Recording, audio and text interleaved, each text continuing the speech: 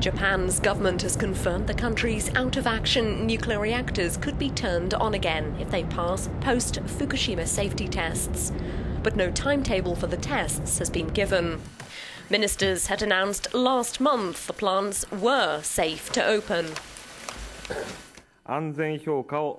This new set of standards is aimed at guaranteeing the safety of nuclear power generation and at gaining the trust of the general population in the safety of nuclear facilities. Only 19 of the country's 54 reactors are working. On Sunday, hundreds of protesters took to the streets of Tokyo to complain about the Prime Minister's handling of the nuclear disaster.